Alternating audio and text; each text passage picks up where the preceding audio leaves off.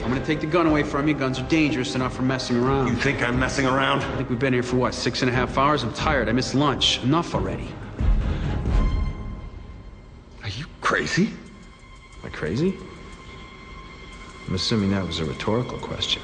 Human Target. It's based on a comic book, a character named Christopher Chance. It goes back to the 1950s in the Batman comics. There's this character shows up in sort of different iterations, but he was generally someone who you would bring into a situation if you needed to find out who was after somebody. I work with a cover.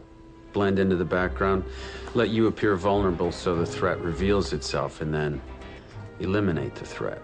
It's a 1-hour drama, a little bit of a wink of comedy to it as well.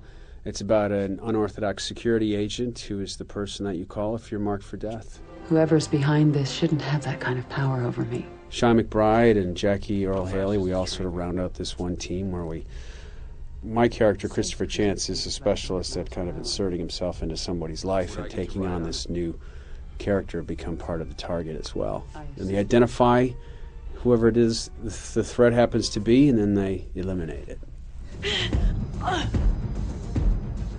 Get ready to move. Patricia Helfer was our guest star for the pilot. Yeah, she's fantastic. I hadn't watched Battlestar Galactica, but she's a wonderful actress, beautiful, very athletic as well. So she was pretty good at the scenes we had.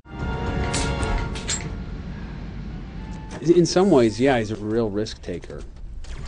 Bit of a masochist. He's generally, I think the character has some internal pain going on from some sort of regret. I mean, something that happened with his very first client. So he's willing to take chances with this credo that nobody deserves to die.